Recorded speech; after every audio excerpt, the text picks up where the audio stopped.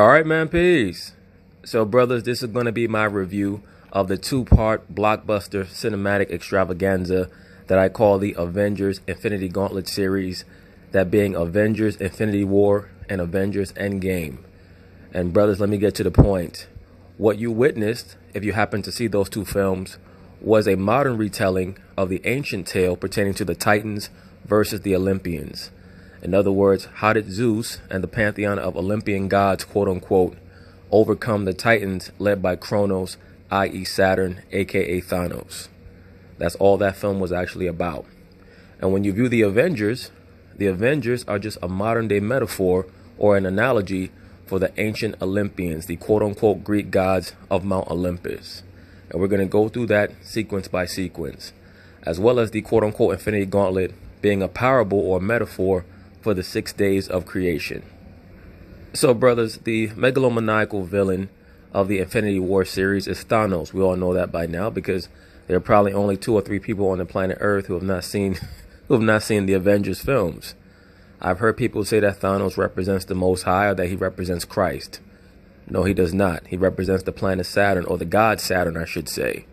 And by conjunction, the planet Saturn as well.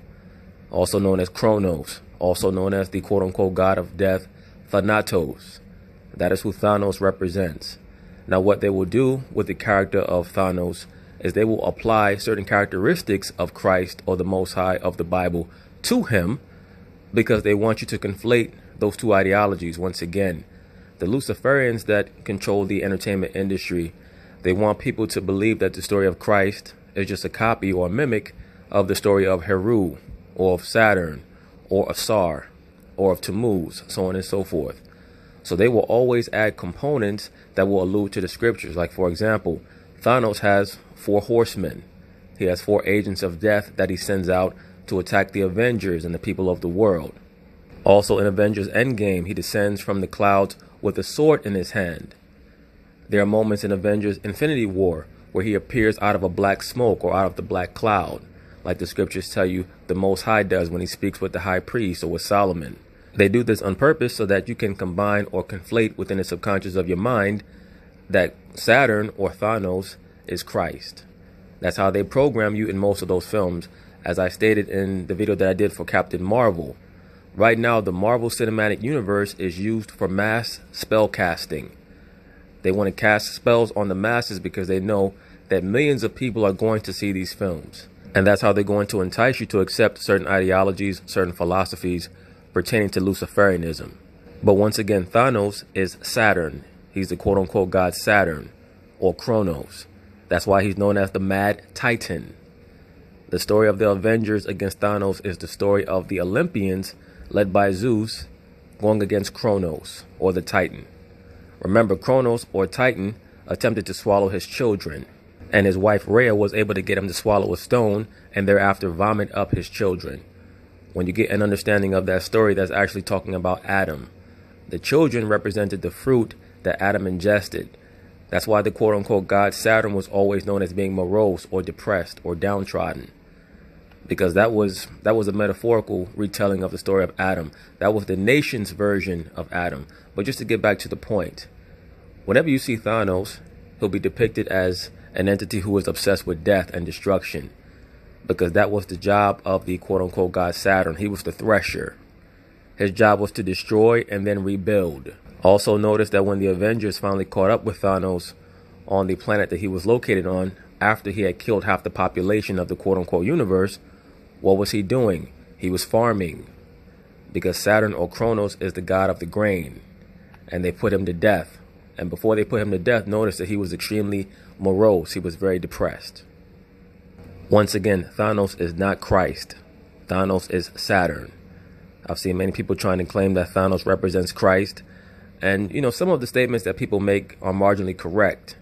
Because as I've stated in the past, what they do in some of these superhero films, or many of these quote-unquote blockbusters, is they'll make the hero of the film the villain, and they'll make the villains the heroes. The job of the Avengers, who are idols, who represent false gods, their job is to preserve the Luciferian world that we currently live in. That's their job. That's why they're globalists. So, brothers, this is an alleged ancient depiction of the quote-unquote god Thanatos, who's the inspiration for Thanos. Now, could this be an actual ancient depiction? Who knows? When I look at this sculpture, the entity here seems to have Caucasoid features. The ancient Greeks were people of color, so this most likely is another museum forgery, as about 90% of all the artifacts in the museums are forgeries. But just to get to the point, this is the quote-unquote god of death, Thanatos, and he's always depicted with the sword. That's why I stated that if you pay very close attention to the film Avengers Endgame, Thanos descended out of the clouds with the sword in his hand to do battle. So, brothers, this is a revised depiction of the Titan, the quote-unquote god Kronos or Saturn, who, as we can see, is attempting to eat a baby. This is where the Luciferians / Satanists, or the Luciferians and the Satanists, I should say, get the practice of cannibalism from, particularly pertaining to a baby. A very good example of a film that depicts the cannibalism of infants as a part of Luciferian practices is the film Mother, starring Jennifer Lawrence. If you brothers get a chance, you should check that out. At the very end of the film, it's revealed, unbeknownst to Jennifer Lawrence's character, that she's married to an elite level occultist, and he's impregnated her just so that she can bring their baby to term, and the baby can thereafter get torn apart by many other members of the cult, and there's an attempt made to ingest the baby or eat the baby. But you brothers can check that out for yourself. That goes back to the veneration of Saturn or Kronos. So, brothers, this entity here, Thanos, he seeks to assemble the 6 quote-unquote infinity stones.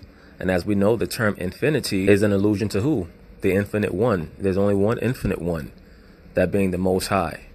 So Thanos seeks out these 6 stones to become like the Most High, to be able to control all aspects of the quote-unquote space-time continuum, whether it be the time stone, the mind stone, the power stone, the space stone, the reality stone, the soul stone, whichever it is. He wants to bring all aspects of the space-time continuum together so that he can control every aspect of it, and thereafter he can fulfill his incessant need, his insatiable thirst to kill half the universe, and thereafter recreate everything in his image. Force a renewal.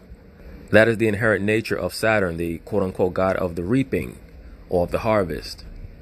And, just like we see in the scriptures, for example, in Matthew the 13th chapter, it tells us about the harvest and the reapers, and the angels are the reapers.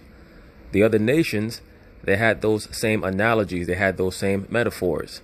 It's just that they applied it to their false entities, their false deities. When we look at Thanos here, he has the infinity gauntlet, so he has control of all. The Avengers, the false gods of this world, the Olympians, they have to take it from him so that they can take him out of power. And once again, it's very obvious to me that the 6 stones represent the 6 days of creation. And on the 7th day, the Most High rested. Now, what did Thanos do after he finally completed his task? He rested. Because as Saturn, remember, as Saturn, the 7th day is the day of rest. That's where we get the term or the name for the day Saturday from, or the quote-unquote Black Sabbath, the day of rest for the god Saturn or Kronos. After he completed his mission, he rested. So, brothers, now I'm just going to go through some of the main characters, person by person or personage by personage, and do the comparison to the corresponding Olympian that they're meant to represent. In the case of Tony Stark, he's the great craftsman, the great builder, the great creator of artifices and things of that nature, technology, so on and so forth. He is proverbial Hephaestus, aka Ptah. He's also known as Vulcan, or that quote-unquote god was also known as Vulcan, the god of fire, the god of invention, the quote-unquote god of technology of his day. He was the great ironsmith. That is who Tony Stark represents amongst the quote-unquote Avengers. He's the great ironsmith, aka Iron Man. He builds the technology not just for himself, but for everyone in the group, that being War Machine. Remember, his father was the person who created Cap's shield for him. We're going to get to Cap in a moment. Tony Stark invented a suit of armor even for his lady. He invented a suit for Spider-Man. Remember, in the Age of Ultron film, he was conspiring to build a suit of armor for the entire planet Earth. He actually built Ultron. So he is the great creator, the great craftsman. But let's prove that. This, of course, is Tony Stark from the now classic original Iron Man film from 2008 when he was trapped in a cave in Afghanistan. Remember, he was there because the quote-unquote terrorists were trying to convince him to build bombs and weaponry for them. He had been doing so for the American government. As we can see here, he is the great ironsmith. He's in the process of building the first Iron Man suit of armor. Now please pay attention and compare that to the quote-unquote Olympian god Hephaestus, aka Vulcan, the god of fire and invention. Same image, right? That was the purpose of Hephaestus, or his purpose was as the great craftsman. He built weaponry for Zeus. He built the trident for Poseidon. I believe he made armor for the god Ares, and we're going to find out who Ares is very soon. Hephaestus was also married to Aphrodite, the quote-unquote goddess of love. And we're going to investigate that dynamic between Hephaestus and Aphrodite and where Ares fits in, and what the reason is for the contention that we see in the film between certain prominent Avengers. But once again, Iron Man is Hephaestus or Vulcan. Okay, so now brothers, take a look at this screenshot photo that I've just taken of the quote-unquote Roman god Vulcan. As we can see, the author or the scribe of this article understands that one of the pseudonyms of the quote-unquote god Vulcan or Hephaestus is as the Iron Man. Once again, that is where Stan Lee got the idea of the character of Tony Stark, the Iron Man, from. He is the great forge, the great ironsmith for the Olympian gods. That is who the Avengers are. So let's see what this article states. The statue is located in Birmingham, Alabama, and it says, on the summit of Red Mountain overlooking downtown Birmingham stands a 56-foot statue of Vulcan, blacksmith of the Roman gods. What is a pagan colossus doing on the buckle of the Bible Belt? That's a very good question that the author of this article is asking. Unbeknownst to this person, America is governed by the energies of the quote-unquote ancient gods of Kemet and Babylon. It's just that they'll never depict these entities as being of derivation or origin from Kemet or Babylon, aka Sumer, because what's taught in the school system is that the Greco-Roman civilization was predominantly Caucasian. So that's why they're always going to lean towards the quote-unquote Greco-Roman interpretation for these gods, quote-unquote gods, as opposed to saying that this is Ptah or what have you, or Ogun. But that's a whole other video. Point being is this. This is confirmation that the character of Iron Man is Vulcan or Hephaestus, in all actuality Ptah, from the ancient Kemetic religion, or the mystery school system. So brothers, one more thing about Tony Stark. This notion, this erroneous belief that he's dead. The Avengers, the Marvel Cinematic Universe, is one long soap opera. It's an action fantasy soap opera. That's why people get so caught up in it. When the MCU first started, it was mostly comic book people who went to see the films. And the reason why those movies made so much money is because a lot of young boys went to see it, and their mothers and fathers took them to see the film. And many of their fathers collected comics when they were young, so they were familiar with the characters. Keep in mind that characters like Iron Man and the Hulk go back to the 1960s, early 60s. Captain America goes back to the 1940s. So there are people out here who are 80 years old, 90 years old, grew up on Captain America. Tony Stark also represents transhumanism, the melding of man and machine. This is mankind's latest ploy to achieve some level of immortality. And their belief is that through transhumanism, that being the melding of the flesh and the robotic, or what they call bionic implants, that you can extend man's lifetime and make him like a god. That is who the character archetype of Tony Stark is supposed to represent as well, the transhumanist. That's a term that was coined by Julian Huxley back in, I think, the late 40s or early 50s. I'm sure that many of you brothers already know who that is, but for those of you who don't, you should look him up. His name is Julian Huxley. He officially coined the term transhumanism. He did not invent the idea, but he coined the term. And that is the ideology that Iron Man is meant to project or encapsulate really in the Avengers saga, the transhumanist. As we can see, by the end of the series, he's just as much machine as he is man. The Iron Man costume is literally a part of him, and he's powered by the technology of the Tesseract. Really, all the Avengers owe much of who they are to the Tesseract, or one of the Infinity Stones. That's why they're the only ones who could conquer Thanos, the Titan, because they were born of the same energies that he was wielding. Once again, they represent the Olympian gods. But as I was saying, Tony Stark will be back in some manifestation. Either they'll bring him back from the dead in some way, shape, or form because he's mostly machine, or they'll represent him as some manifestation of artificial intelligence. And beyond that, they wanted him removed from the saga anyway, and I'll be getting to that somewhere down the line in this video, because he represents an archetypal male figure, and they don't want those type of figures presiding over the MCU anymore. They're moving over to the divine feminine. Okay, so brothers, very quickly, I also want to address a certain aspect of the film Avengers Endgame, that being the much repeated line, "I love you 3000." A lot of these Iron Man Marvel Cinematic Universe fans are saying that phrase to one another all over the internet. For you brothers out there who are interested, the reason why they snuck that line into the script is because the number 3000, and I may have alluded to this in the video that I did on Outcast, that number 3000 is a direct allusion to the quote-unquote Aeon of Heru, or Horus.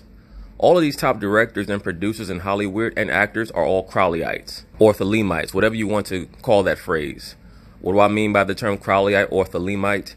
They follow Thelema, the book of the law, which says, "Do what thou wilt," and the law is love, so on and so forth. So when you see one of these directors and producers, they get on TV, if they're at an award ceremony, they grab the microphone and they say, "It's all about love. Love cures all. Love conquers all." They're not talking about the love of the Bible. They're not even talking about emotional love. They're talking about the quote-unquote love of Lucifer, or the love of Heru. Because Heru, according to the dictates of Aleister Crowley, was quote-unquote prophesied to have a 1,000-year reign, starting circa the year 2000. Okay? So when you see them sneak those lines, or those names, those catchphrases, into a movie or into a script, where they're constantly trying to highlight that term or that number 3000, Heru is who they're saluting. Okay? Tony Stark, aka Robert Downey Jr., is a Saturnian. Notice at the very end of the film, his last line was "I am Iron Man." There was a pause there between the "I am" and the Iron Man, because that once again was a signifier to those in the know, the proverbial quote-unquote gods, aka the Saturnians or Luciferians or high-level Masons, witches, etc., who worship themselves as a god. Robert Downey Jr. was saying, "I am a god now because I have on the Infinity Gauntlet." And in real life, he considers himself a god as well, because once again, in order for you to ascend up the ranks in Hollywood, which is a witch coven, you have to venerate Lucifer. And when you ascend to the highest level of the Saturnian belief system, you become a microcosm of the quote-unquote demiurge, Saturn or Saturnus himself. And for those of you who don't know, Lucifer is the triumvirate, or that three-part quote-unquote god entity of the horned father god, the mother goddess, and their son. That is what I'm referring to when I say Luciferian. In order for you to ascend up the ranks in Hollywood or any form of entertainment or in elite circles per se, you have to be a venerator of Lucifer. Once again, that is the horned father god, the mother goddess, and their son. When I say the horned father god, I'm talking about Pan or Baal. When I say the mother goddess, I'm talking about Isis or Ishtar or Inanna or Juno or Hera, whatever you want to call that entity, Aphrodite. And when I say the son, I'm talking about Heru or Attis or Tammuz or Adonis. What we saw at the very end of the film were the Olympians finally able to conquer Kronos, or Saturn per se, the Titan. That's all that was. But just getting back to the point, that term "I love 3000" is really "I love Lucifer." That's what that means. And they'll sneak it in like the rapper Andre 3000. He's a Luciferian. That's why the name of their rap group was called Outkast. You had Big Boy and you had Andre 3000. Big Boy is an allusion to the quote-unquote boy god, Harpocrates or Heru-Pa-Kharet, also known as Cupid, also known as Plutus or Pluto. Okay? That's how they sneak these things in into these major motion pictures. They knew that Avengers Endgame was going to break box office records. So there were going to be a litany of spells that would be cast on the audience in a major motion picture like that. And that's what occurred. But once again, when Robert Downey Jr.'s character of Tony Stark says, "I am," and then he pauses for that very long intermission, and then ends it with Iron Man. He's saying that he is a god. As you'll see, if you follow some of these characters, these so-called celebrities on social media, their Twitter handle or their Facebook or their Instagram, sometimes they'll have that handle, I am such and such, or I am so and so. They're letting you know that they're a Luciferian. They're letting you know that they're a Mason, particularly those who are in the entertainment industry. So a basic person or a regular person who says, well, what about me? I am John Smith. I'm on Twitter. Am I a Luciferian too? No, you're not. You're just a regular person. Okay, no disrespect. But that's how they encode a lot of their allegiances. So, brothers, next we have Mr. Captain America, aka Steve Rogers, played by Chris Evans. Who does Captain America represent? He represents the quote-unquote Greek god of war, Ares. That is why he has that A on his forehead. They claim that A stands for America. I believe that the A stands for two things: anarchy, as well as the quote-unquote god Ares. Remember, the concept of rulership in this society is order out of anarchy. You understand that? So Captain America, his narrative over the course of the MCU is that he realizes that there are different shades of gray. There's nuance. And as he learns to comprehend the nuance, he starts to lose a lot of the fervor that he has to be a fighter. If you notice, Captain America is always characterized as a character who leads with his fists. He does not think. He's a thinker. He has a good brain, but he believes that he can solve every problem with his fists and with his combat, because he is the quote-unquote Greek god Ares, also known as the Roman god Mars. And that is why he's always going back and forth with Hephaestus or Vulcan, because they had that same level of contention in the ancient Greek pantheon. That's why they transferred it over to the modern manifestation, that being the Avengers. So, brothers, this was a promotional still shot for the film Captain America Civil War. This is when the antipathy between the character of Captain America and the character of Iron Man finally came to a boil. But notice how they have the shield framed. They have it framed so that the pentagram on his shield is fully inverted for the quote-unquote goat head, aka the Baphomet or Pan or what have you. And that has always been what Captain America actually represented. He just never understood that. And that was the tone, that was the overall theme of the Avengers series. Remember, when Cap thought he was fighting for America, he was fighting for the good guys. And then come to find out, as an agent of S.H.I.E.L.D., he was fighting for Hydra the whole time. Hydra was meant to be an analogy for the inner sanctum of the Nazis, known as the Knights of the Black Sun. You understand that? That's why in the great film Captain America Civil War, the Nazi doctor broke it down for Captain America when he and Black Widow, aka Athena, were in the warehouse and they went down to the basement.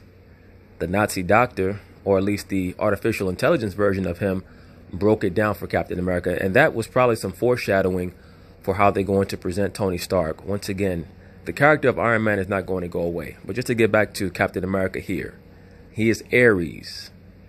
And in his character arc, as he starts to understand that there's no such thing as true just good and just evil, he starts to become less zealous because he's not quite sure of who he's fighting for and why he's fighting in the first place.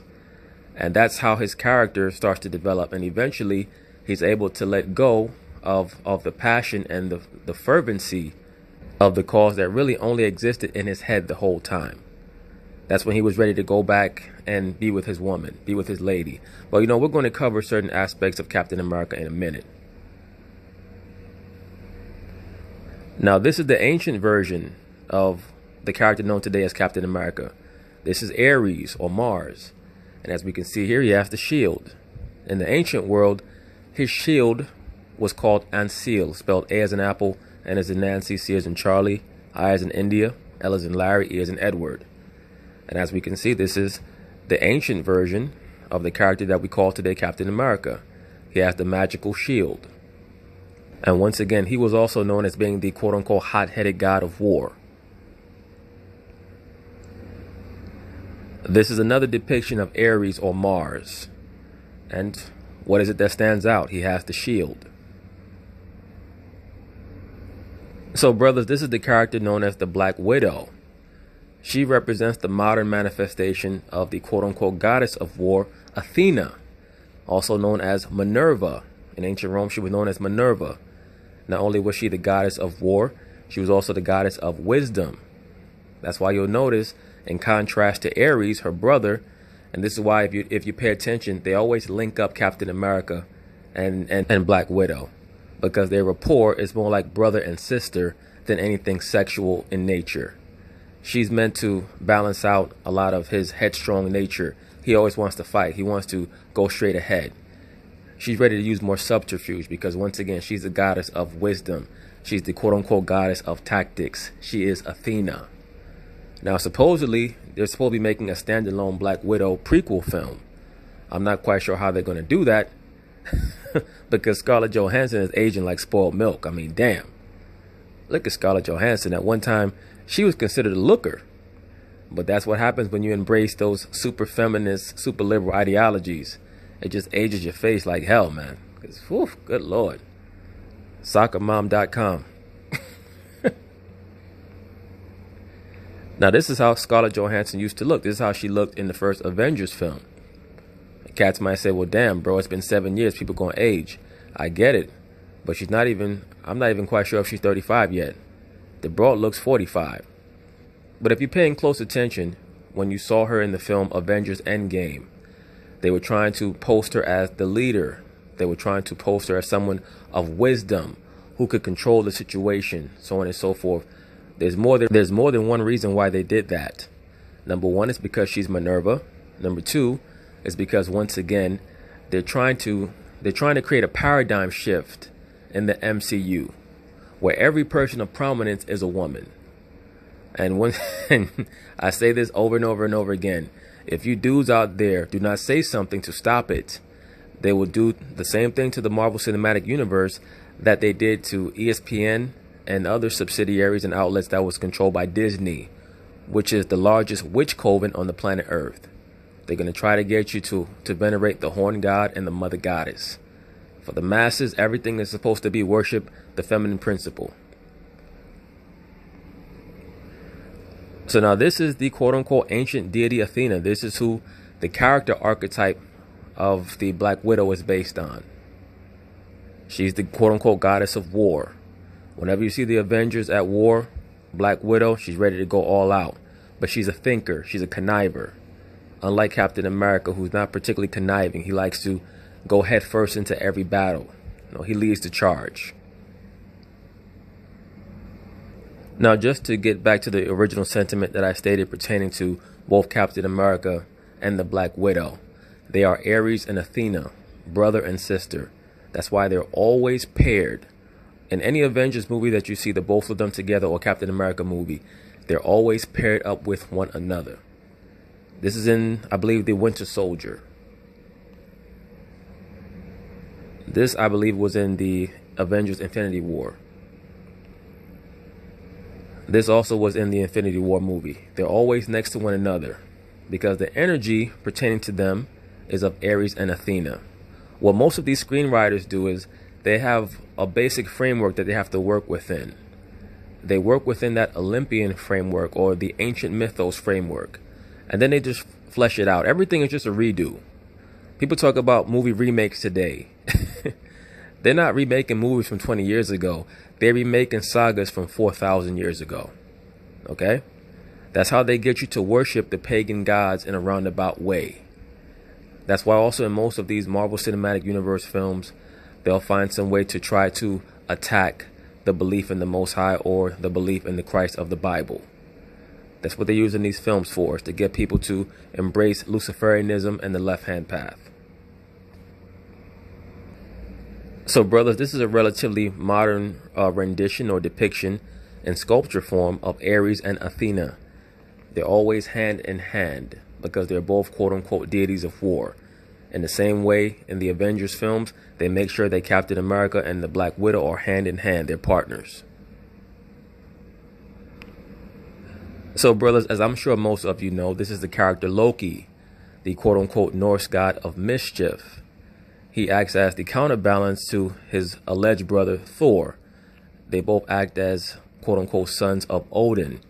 Loki represents the left-hand path, Thor the quote-unquote right-hand path, even though they're both just manifestations on the opposite sides of the coin of the same Luciferian principle. The point being is this: I want you brothers to pay very close attention to his attire and also the staff that's in his hand, because as we can see, he has the horns on his head to represent him as the quote-unquote divine bull, whether it be the Apis bull, Asar or Osiris, or the Bacchus, who was also represented by the bull. We also know that Baal was represented by the bull. So they let you understand certain things, or they tip you off to certain things in these films if you know what you're looking at. Loki also has the staff in his hand, the scepter, with the quote-unquote mind stone in it. And that scepter is supposed to be an allusion to the scepter of the craftsman god Ptah, the scepter known as the Was, spelled W-A-S. Let's take a look at it for a moment. This is the quote-unquote craftsman god Ptah, who was depicted as being green-skinned. Why is that? Because all of these so-called Kemetic or Sumerian gods are just various aspects of the same 2 or 3 entities. But as we can see here, he has the same staff in his hand. It even has the same headpiece on it as the quote-unquote scepter of Loki with the Mind Stone in it. That staff represented authority and power. Once again, it's spelled W-A-S, the Was. Let me just do a close-up for a moment. You see there, the head of it is the same as the head of the scepter that Loki had. The only difference is that Loki had the Mind Stone in his. So, brothers, the character of the Vision made his debut in the Avengers Age of Ultron film. He was basically the amalgamation of all the best aspects of all the Avengers. And he also had the Mind Stone installed, which basically galvanized him or empowered him. At the end of the film Age of Ultron, he was actually able to kill Ultron, who also represented a quote-unquote Christ-like figure who the Avengers had to destroy. The point being is this: we know that the Vision descended himself from the artificial intelligence known as Jarvis, who was what? He was a helper to Tony Stark, also known as Hephaestus or Vulcan. Now, the helper to Hephaestus was what or who? The Cyclops. And in the same way that the Vision is the physical personification of Jarvis, and he has the Mind Stone in the middle of his head representing the illuminated third eye, we know that the Cyclops also had a third eye that was represented in a metaphorical way, as he was the helper of Hephaestus. Let's see how it looks. So once again, the Vision is the modern rendition of the Cyclops. The Cyclops was also known as the great builder, the great artificer, the great inventor, because he was an aid to Hephaestus or Vulcan, in the same way that Jarvis was an aid to Iron Man or Tony Stark. So brothers, now we're up to Wanda Maximoff, and it shouldn't be that difficult for brothers to be able to know which ancient deity she's supposed to be a modernized version of once we just look at her name. Her name is what? The Scarlet Witch. Who's the goddess of witchcraft who always dressed in scarlet? None other than Isis herself. As we can see, that is who the Scarlet Witch is. She's a modernized version of Isis or Aset, the quote-unquote scarlet or red-dressed version, or the red-dressed goddess of witches or witchcraft. Now we see her brother, quote-unquote Quicksilver. This is another easy one, because as we know, in the ancient world, you had the god, the quote-unquote god known as Hermes. This is Hermes. He was the great messenger god of the quote-unquote pantheon of the Olympians. He would go from the heavens to the regular world where the humans dwell to the underworld all in a flash. And that's also, by the way, where you get the character of the Flash from in the DC universe. It's the same thing. I can go through all the characters, the mainstream characters in the DC universe, and tell you who their pagan mythological counterparts are, or who their pagan inspirations are as well. But that would be another video for another day. But once again, Quicksilver is Mercury or Hermes. And brothers, don't you know that in alchemy, the metal for the planet Mercury is what? Quicksilver. That's where it all comes from. That's how you know that Stan Lee is a Kabbalist. Because for him to know this stuff and to always make some type of correlation between his characters and those entities, he had to be very knowledgeable. Okay, so now we're going to address the quote-unquote god of thunder, that being Thor, who comes from the ancient Norse mythology, one of the sons of Odin. And sometimes he gets conflated with the god of war, Tyr, because they're basically the same entity. How do you know that? Well, in the ancient Greek, the word for the planet Mars is Thoros, which is meant to be an allusion to Thor, who was also known in other cultures as Zorro. As the name was transplanted, they changed the Z to a TH. So that's where we get the term or the name Thor from, the planet Mars, or the god of war, which is another name for Heru. Heru was also known as the god of war. All right. So as we can see here, Thor was also known as the storm god. We see a relatively extreme degradation of his character in the film Avengers Endgame, because that's part of the Endgame. And I'll be getting to what that term Endgame actually is an allusion to at the end of this video. But it was very obvious why they had Thor's character get so sloppy. He revealed it near the end. He has to pass off a lot of his powers to the other archetype, to the other principle. No longer the masculine principle. Everything has to go towards the feminine principle. So brothers, this is Thor's hammer, as we all know, or as it's depicted in the film. I believe the name is Mjolnir. Well, Mjolnir was just a metaphor for the sun wheel. That's what the hammer was meant to be an allusion to, or a metaphor for. The sun wheel, the divine power of the quote-unquote sun god.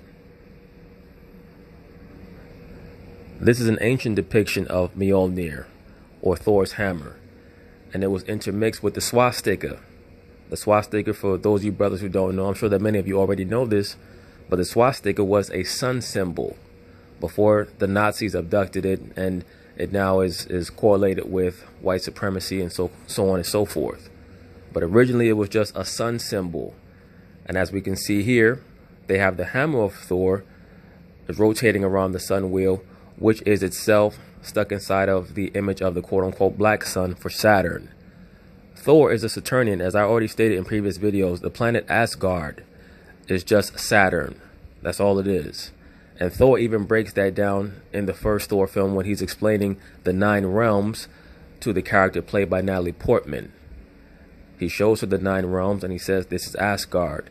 And he's pointing to the shape or the figure that represents Saturn. Okay? So that's where he comes from. That's why they utilize the rainbow bridge, known as the Bifrost, to travel from realm to realm, or really from planet to planet. The rainbow bridge is the pathway from one dimension to another. And you have to go through the quote-unquote prism, or the delta, to get from one dimension to another dimension.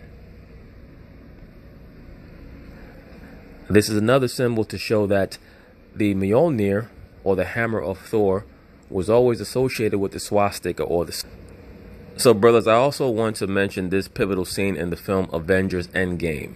And of course, the still shot that I'm showing here is not from Avengers Endgame. It's from Avengers Age of Ultron.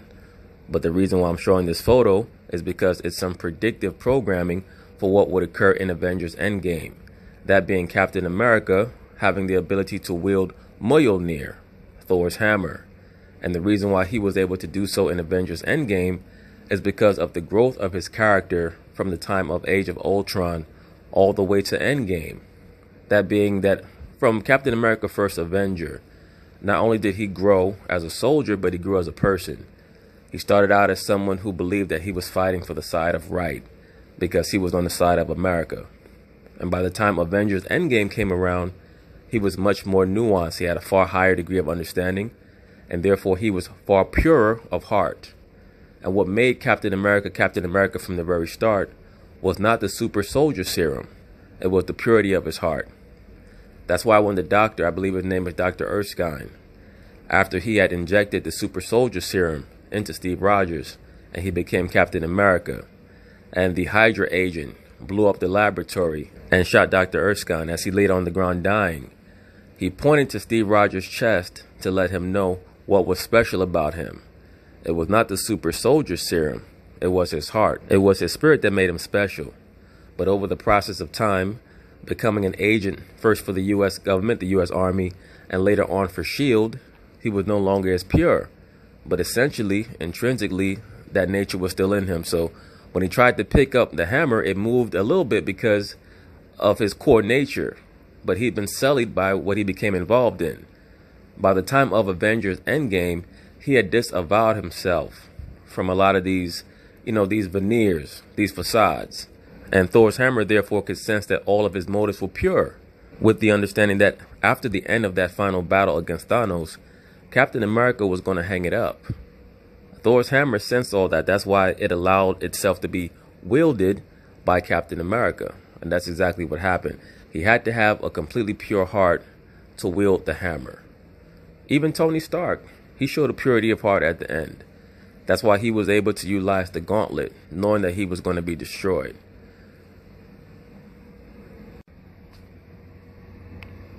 So everyone knows who this character is. This is the quote-unquote Incredible Hulk. And I think that most brothers know who the ancient quote-unquote deity he's supposed to be an allusion to is.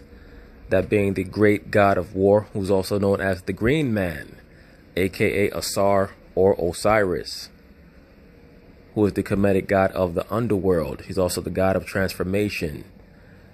He's the god of rebirth as well, quote-unquote rebirth. And as we can see in the film Avengers Endgame, Bruce Banner has been reborn. He's found a way to bring together the physique of the Hulk and the mind of Bruce Banner to make almost a perfect version of himself. He's been reborn. And there are various moments in the film where Bruce Banner comes to the revelation that he clearly was born for a certain purpose. His purpose was to wield the Infinity Gauntlet, because the Infinity Gauntlet gives off the same type of radiation, gamma radiation, as was used to bring about the gift that he was given of being able to turn into the Incredible Hulk. So now we have the character of Dr. Stephen Strange, the quote-unquote Sorcerer Supreme. We know where he comes from, and we know what he represents. He represents this society's infatuation with quote-unquote Oriental or Eastern religions, that being Buddhism and a lot of the occultic aspects of the Eastern religions like Hinduism, Buddhism, so on and so forth. The character of Doctor Strange was actually inspired by a TV show, and the character on the TV show from the 1930s and 40s called Chandu the Magician. This is that character right here. And on the show, they would depict him as being a master of astral projection, of a lot of yogic meditation, telepathy, telekinesis, things of that nature. It's very clear that Stan Lee was inspired by numerous sources, all based in the occult or the pagan mythologies or the Kemetic Babylonian mystery school system to form this quote-unquote superhero league, which is really just the return of the pagan gods, so on and so forth. All right, so brothers, when this film first came out back in 2018, I believe it was, I did a two-part video on this film. Of course, I'm talking about the Black Panther. And I stated in the review that the Black Panther was meant to be some type of incarnation of the quote-unquote god Heru, the son of Asar and Aset. And the deeper you delve into the true meaning behind the Black Panther, of course, when you go into the comic book version, it tells you that he's of a long line of Black Panthers, or Black Panther, as they say in the film. And the goddess that they worship is Bastet. Well, of course, the actual so-called Black Panther, or the inspiration for the Black Panther character from ancient Kemet, his mother was Bastet, and his father was Ptah, the creator god. And that entity was known as Ma'ahiz, or Ma'ahez, the lion-headed god of war. Because before she was Bastet, she was Sekhmet. And we know that Sekhmet is the lioness. She's the lion goddess. And of course, she is ferocious. That represents her war altar.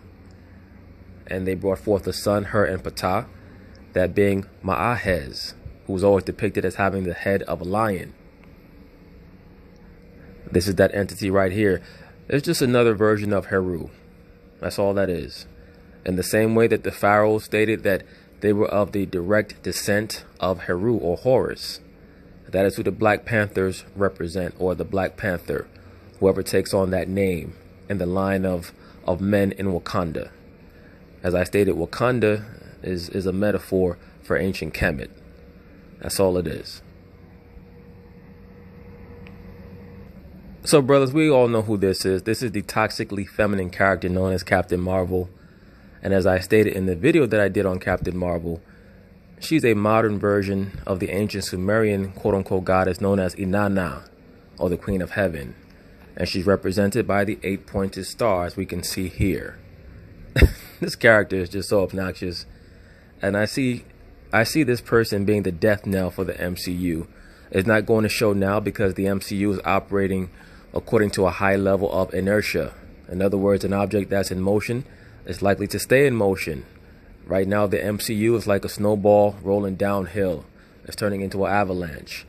But now that Endgame has been completed, and so many of the top male characters have either been killed off or degraded to the point where you no longer look at them with any element of respect or regard, now they're going to try to move towards the veneration of the feminine principle, or the quote-unquote divine feminine. And this character here is meant to be at the vanguard of that.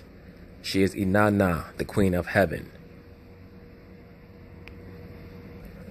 Okay, so brothers, this is Inanna. This is the Sumerian quote-unquote Queen of Heaven, the mother goddess from the sky. In her dark aspect, she was known as Ereshkigal, the ruler of the underworld.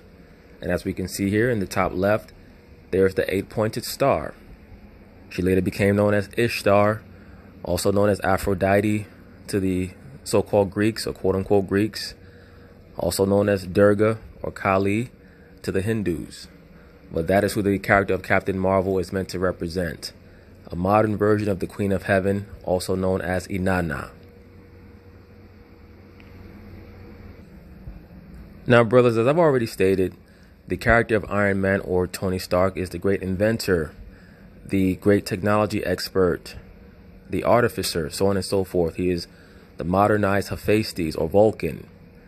And in the ancient mythologies, he was always linked with Aphrodite, the quote-unquote goddess of love. That is played by Gwyneth Paltrow in the Iron Man series. And as we can see here, he is infatuated with her. She's always at odds with him. The only difference is that in the MCU, the constant back and forth, the arguing between Iron Man and Gwyneth Paltrow's character Pepper Potts is the same as how Hephaestus would argue with Aphrodite. The difference is the reasoning behind it. In the ancient Greek mythologies, Aphrodite would always cheat on Hephaestus with Ares, and therefore Ares and Hephaestus, or Vulcan, would always be at odds with each other, fighting one another. And as I've already stated, the character of Ares, or Mars, is played in the MCU by Captain America. So that explains the constant antipathy in the MCU between Iron Man and Captain America. It's just that they had to make the reasoning different because Captain America is someone who has high moral values, things of that nature. As we can see here, there's a constant beef between Iron Man and Captain America, aka Vulcan and Mars. It's just that they changed the reasoning behind it.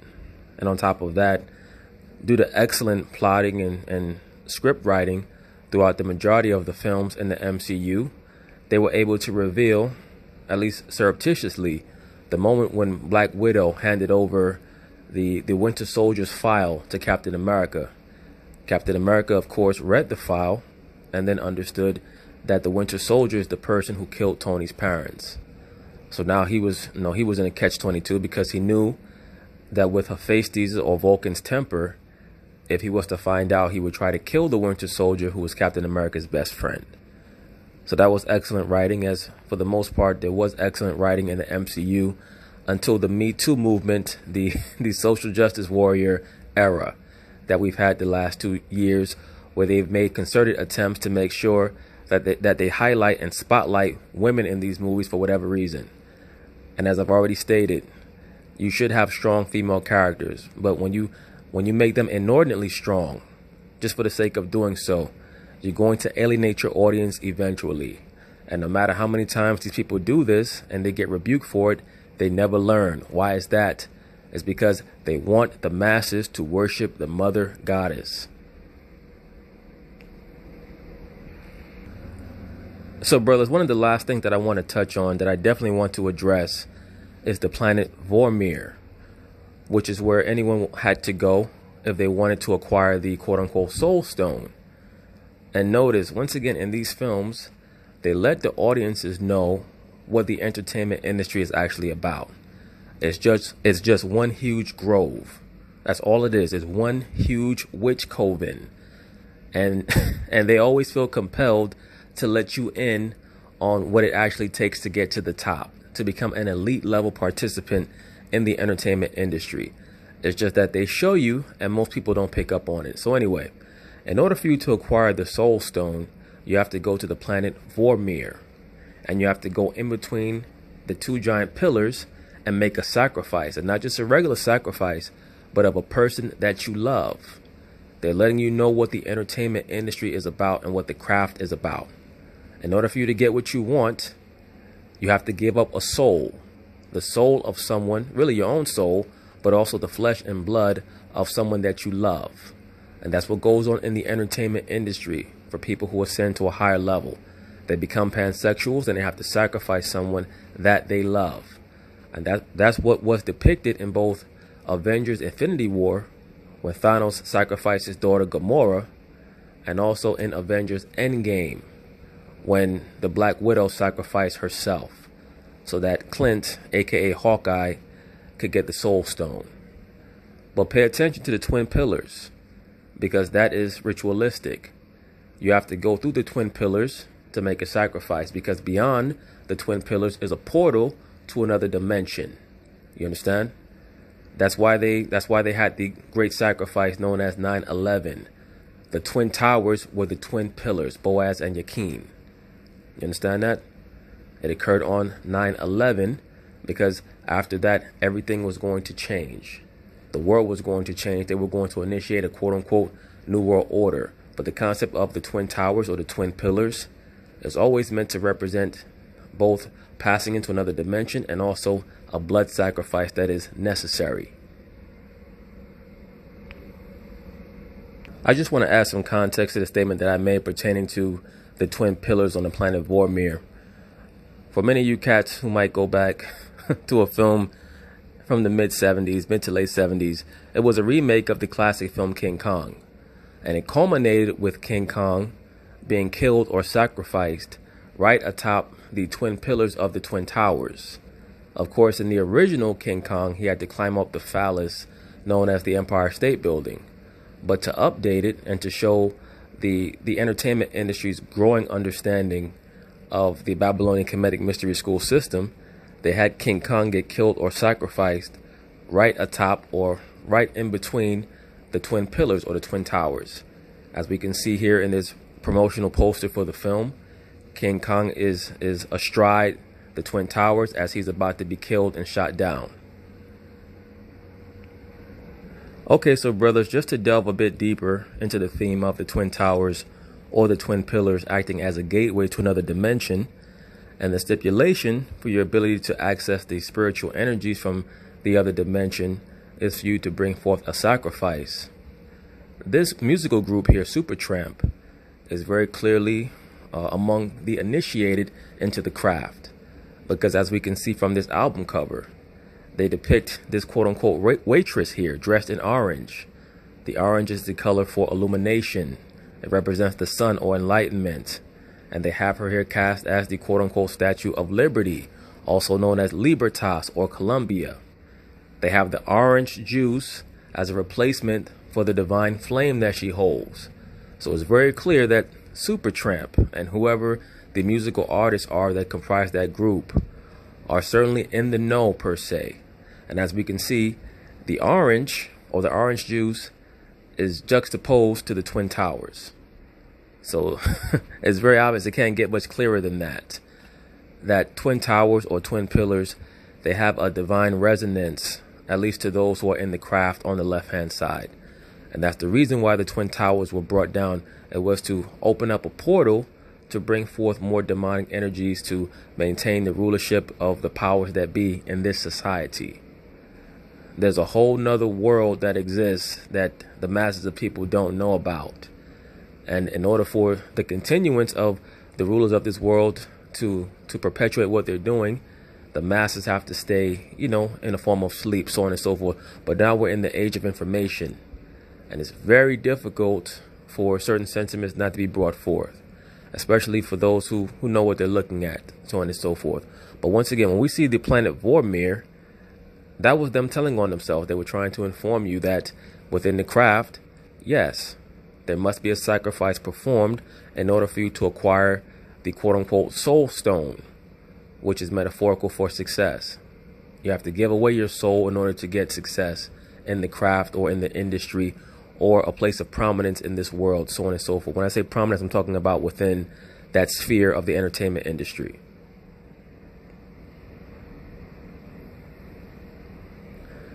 Now, this is a classic film that we all know.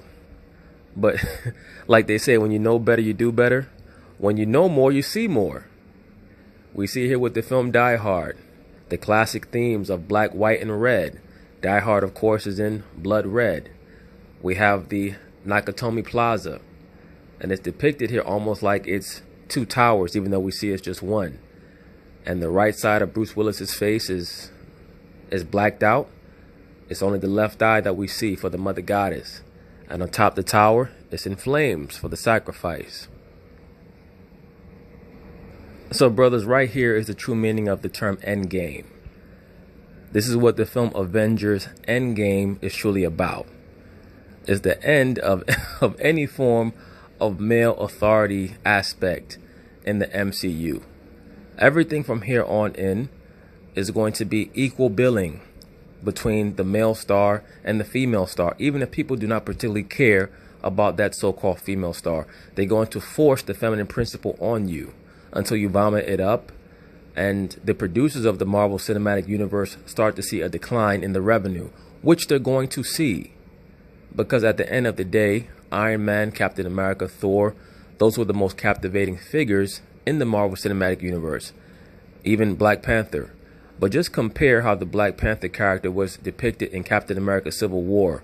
Strong, authoritative, focused, to how he was depicted in the film Black Panther. All for the sake of exalting the female characters in the film, who were all strong, never confused. If you pay very close attention, the female characters in these films are almost never conflicted. Very rarely are they conflicted in anything.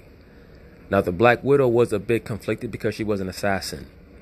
So she had to come to terms with the fact that not only was she privy to many secrets that tested her quote-unquote morality, but also that she was willing to kill anyone just to fulfill her mission.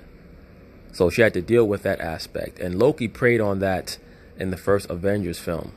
But for the most part, all the female characters in these films are never conflicted. When you look at Ant-Man, the character of the Wasp, she's never conflicted. She's so strong mentally. She's a great teacher. She's a great martial artist. She's everything. The Ant-Man is confused as hell. Tony Stark is confused as hell, but Pepper Potts is never confused about anything.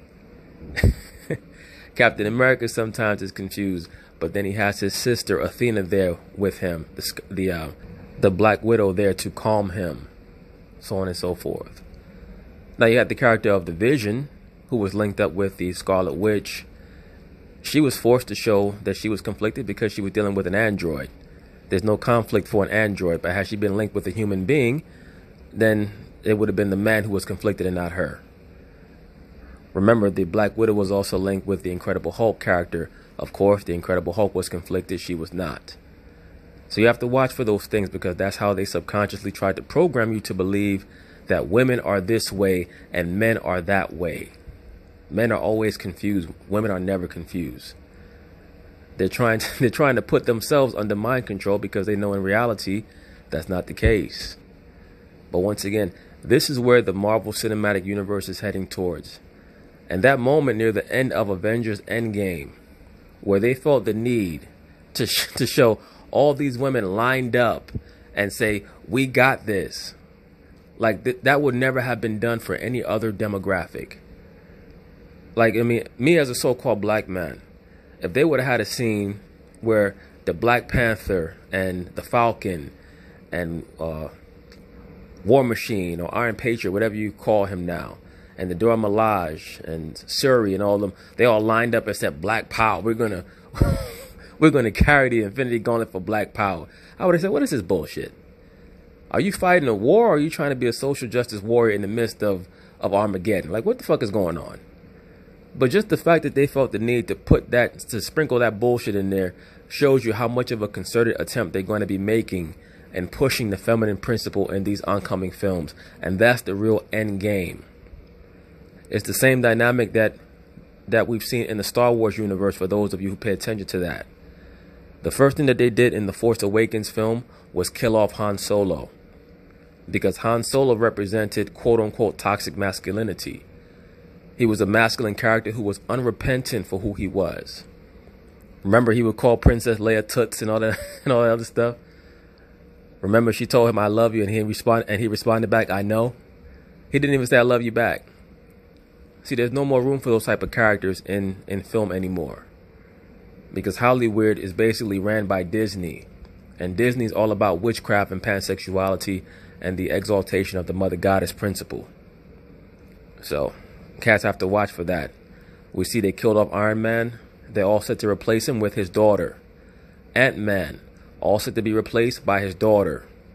Thor is fat and sloppy and confused, even though he's supposedly a god. He's going to be replaced by the lesbian Valkyrie, played by Tessa Thompson. Right? Even in the film Logan, in the other splinter of the Marvel Cinematic Universe, they got rid of Wolverine, replaced him with what? His daughter. So that's what they're doing now, because they know that nobody wants to see chick flicks. You can't program people through chick flicks because nobody wants to see that shit.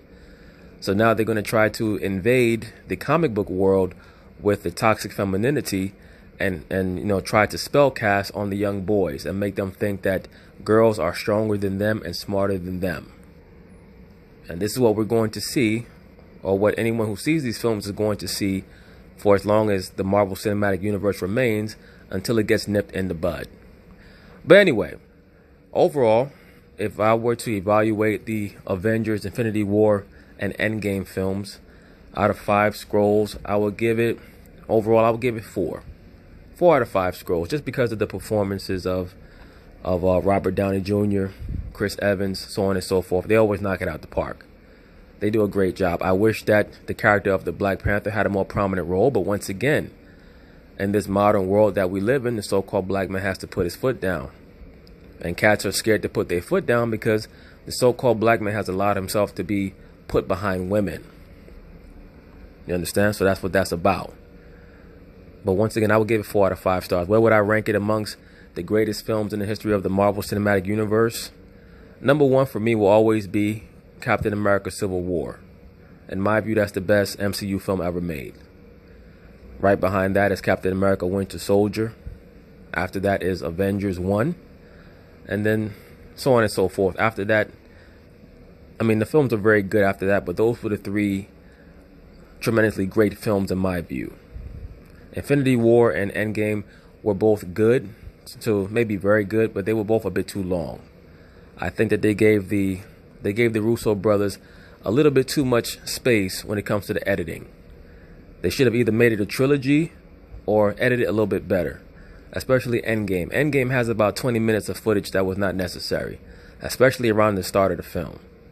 Like, you know, there were certain scenes that were just not necessary. And no disrespect, some of those close-up scenes with Scarlett Johansson, I could have done without, because she is no longer a looker at all. I mean, she looked like she just woke the fuck up after doing a whole bunch of heroin. I mean, she looked crazy in that movie. But anyway, peace.